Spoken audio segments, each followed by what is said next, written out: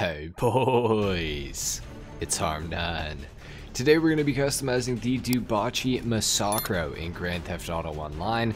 The Massacro has been re-added into the game this week, as I'm sure you guys are aware, so we're going to be customizing it today. To start things off, we are going to be upgrading the armor all the way up on this car for 50 grand. For the brakes, we're going to go all the way up on those as well. Now for the bumpers, we do have a few different bumper options. We can have a carbon splitter, a regular splitter, or of course a carbon race splitter. Now I do have to say I like the carbon race splitter. Like the splitter itself, I like how it is shaped far better than this one. However, I think for the sake of today's customization, we might have to go for the regular carbon splitter here. So let's go ahead and throw that on the car. For the rear diffuser, we can add a much larger rear diffuser on it, or a little extender onto the back here. I think, see, the front splitter is pretty aggressive, so I'm tempted to match it up with the more aggressive rear diffuser. I think that I will end up doing that. For right now at least, we might change that. Now we do have a roll cage, or a racing roll cage, which also adds a roof scoop, as well as two fuel fill-ups through the windows here, which is kind of odd. We're not going to go for the roll cage today, I don't think. For the EMS, we're going to go all the way up, of course. For the exhaust, we are probably going to go titanium tips. Yes we are. For the fenders, we do have some race wing vents that we can add onto this, which is pretty cool looking. We also have some hood options here as well. Now, this hood option is definitely more so for racing. The carbon hood doesn't look super great on here. Of course, we do have the carbon race vented hood as well. I don't think I'm going to do anything to the hood on this vehicle. I think it looks really good in this configuration, so we're just going to keep that how it is. We are going to go for some xenon lights though, and we are actually going to add just a white neon kit onto the bottom of this thing to lower the center of gravity, so it just has a little bit better handling. Now for the plate, we are going to go, let's see actually. I'm not sure what color plate we're going to do yet, because I'm not sure what color the car is going to be yet. Now I do have my crew color, which I'm not going to do on this. I feel like this car, because it is an Aston Martin Vanquish, which it's based off of, I feel like it's going to look good in some brighter colors, like Torino red, for example. I could also see it looking really good in an orange of some sort. I could also see it looking really good in a brighter sort of blue, potentially as well. Now I already do have a Massacro in an ultra blue, which is a very good looking color on this vehicle. I am thinking that I kind of want to do one in a race yellow, so I think I'm going to upgrade this thing and put it in race yellow. And then maybe for the pearlescent we can go for something a little bit different. Maybe we can go for something kind of unique. We'll have to see. Let's see what we can do. What is like a frost white pearlescent looking like on this? It's not too bad, but it almost, I feel like it almost mutes the color a little bit. What if we went for, I don't know, the yellow pearlescent actually looks really good. Maybe we should go for a race yellow pearl on the race yellow though. Let's do that. Let's do that. Let's throw that on. It doesn't look that much different, but it's a little bit different. And then for the skirts on this vehicle, we can upgrade these and we can change them up quite a bit. We do have the race carbon side skirt. We also have the race side skirt, the regular carbon side skirt, the side skirt itself, and then back to stock. I think that I do want to add one on here. I'm just not really sure which side skirt I actually want to go for. I think it's going to have to be the carbon side skirt. I feel like that's the only one that kind of matches up with how I want this to look. So let's go for the carbon side skirt, I think. For the spoiler, we do have a few different options here. I have to say I do like all of the options. I just don't like them on this particular build that we've gone for here, which is almost making me want to change up the build a little bit. Oh man, it's tempting me to change things up here. You know, I typically never go for any sort of spoiler on a car like this, but the carbon low-level spoiler actually looks really good, so I'm gonna throw it on today. Wasn't expecting to do that, honestly. We're also gonna upgrade the transmission all the way. We're gonna put a turbo on this car as well. Now for the wheels, these wheels that it comes with do look really good, and I think those are chrome if I'm not mistaken.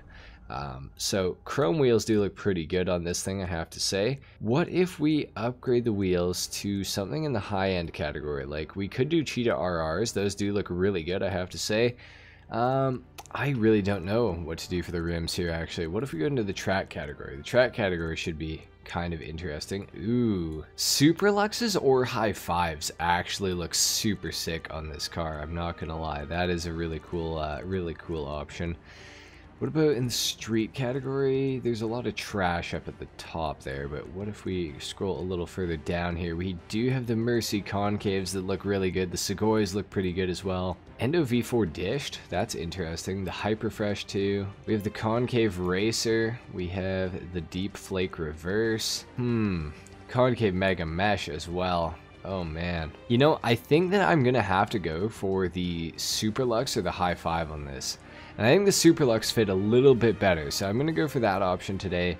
For the color of the wheels, I think probably just a black, honestly. I'm not really going to mess around with it too much. We will go bulletproof on the tires though, for sure. We will tint the windows out a little bit, not all the way maybe. Let's do a dark smoke today.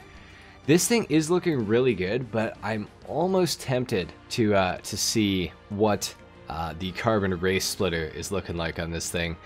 I feel like it would look sick with a carbon hood too, but I'm not going to do it. I think I am actually just going to keep it like it is. I am pretty happy with how this has turned out. Let's go ahead and take the Massacro down to the ground. We're going to do a sound test as well as a full review on the car. Alright guys, here we are outside. Let's take a listen quickly.